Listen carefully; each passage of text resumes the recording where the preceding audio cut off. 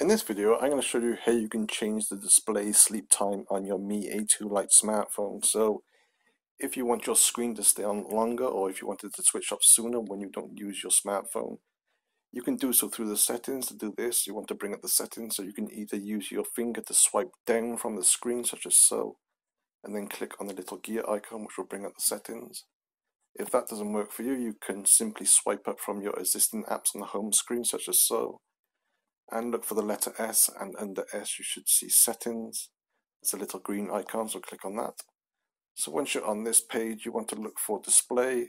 It's roughly in the middle, so click on display. Then at the bottom you want to click on advanced, and you can see here sleep, so click on sleep, and you can choose from 15 seconds right up to 30 minutes. So choose the one you want. For example, if I choose 10 minutes, it's set to 10 minutes. So once that's done, you can close that screen, and your screen will automatically turn off in 10 minutes time. So that's how you do it. Thanks for watching.